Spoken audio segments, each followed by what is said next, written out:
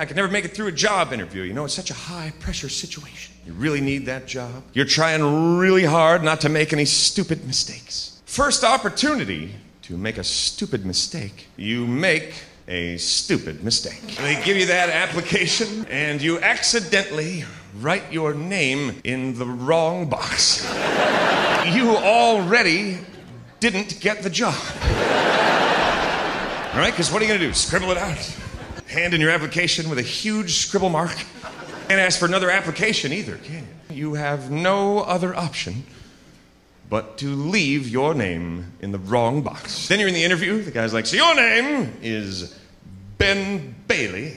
Yes, yes it is. And you currently reside at 365 Ben Bailey Boulevard?